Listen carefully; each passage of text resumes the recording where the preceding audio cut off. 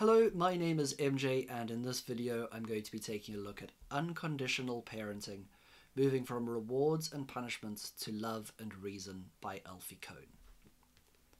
This book has had a significant impact on me and my parenting of my own children, and gave me lots of pause for thought and made me question a lot of things that I had assumed were natural devices used by parents, and ask whether they're actually good for my children, especially in the long term. Alfie Kohn has another book called Punished by Rewards, and in that one he's talking about the negative impacts of external motivation and the importance of internal motivation. And this book is something of a deep dive, looking at parents and children and finding ways that we can not be using external motivators to try and cajole children into being the sort of people that we want them to be. And that's an early premise that he works with, and he asks us as the readers, what sort of children do we want? Do we want compliant children, or do we want children that are good at making their own decisions and can stand up for themselves and have an ability to think for themselves and care about those around them? He asks and sets up a scenario where he's sat in an aeroplane and he overhears a lady turn around to a parent with a child in the next aisle and says, "Your child was so well behaved on the flight. Well done." Now, what do we mean by well behaved? Well behaved in this context means you were compliant to the rules of the grown-ups, weren't you? The child hadn't shown any brilliance in terms of artistic thinking or concern for their fellow man. No, the child had just been compliant. And a lot of what parenting tends to be, or can be, is about trying to have children be compliant to what the parent wants. This fits very much in line with behaviorism and the idea that you can either punish or reward to get the behavior that you want. The problem there is that it's what the parent wants. It's not necessarily what the child wants, but it's often so situated in such a short-term view of the child's development. It is, you are annoying me, I will either punish or convince you I can reward you with, if you can just be quiet, then I'll give you some screen time. Whatever the device is, it's still the same story.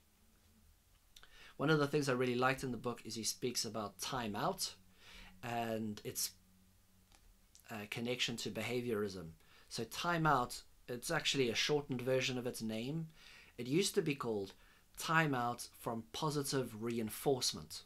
The idea is that you would be positively reinforcing a behavior, and then if the creature or the person or whatever was not doing what you wanted to do, you pull back that positive reinforcement.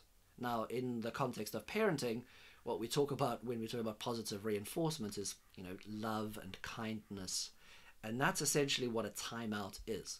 You are pulling back the love and kindness, and you are saying, I am going to withdraw my kindness and love.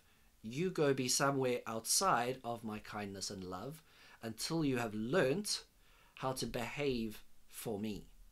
And I thought that was a really important point to make, that like at a moment where our child needs us the most, we are saying, go away from me. And you are not helping the child to become good at problem solving for the future. The child needs to learn and develop strategies for being able to overcome these obstacles. Okay, so you were feeling frustrated and you hit your sibling. Okay, let's deal with that together. This is a problem that we can solve together. And one of the things that I do now in my parenting is that I often ask my children to help me solve problems. So if I snapped at them and said, just go away, I'm busy, and then I catch myself and I realize, okay, I shouldn't have done that.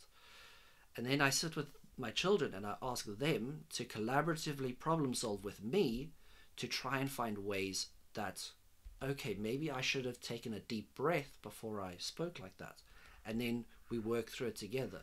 It's not just me teaching them how to behave. We work as a collaborative unit to try and find the best solution to the problem. One of Alfie Kohn's other suggestions that I really like is about saying yes or no to things. And the reality for children is that they are creatures that seek out flow so much. They want to explore the world and they want to have fun and get into a flow state. And what happens so often is that parents become these guardians of flow state. And no, don't do that, that's going to make a mess. Well, you've had kids. You kind of need to buy into the mess and allow the children to have more scope for exploration and enjoyment. So often there's a restriction, a parent's thinking, oh, well, I'm going to have to tidy up all of the chalk, aren't I, if we carry on playing with the chalk like this. Rather let it sit and don't say no unless you have to. Rather try and say yes more often. And I've done that now in my life with my kids. I try and say yes. I only say no if I have a valid reason for saying no or it's a mistake. Otherwise, if I'm thinking completely rationally in how I want to raise my children, I say yes. Okay, you would like to wear a bizarre outfit. You want to wear your jumper on your legs and your trousers on your arms. You know what? I don't have a good reason to tell you that you can't do that. Why don't you figure out if that's going to be a good solution or not?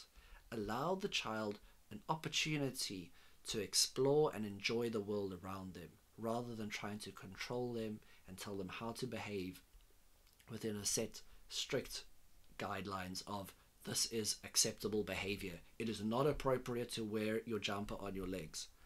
Who cares? Overall, I would highly recommend this book.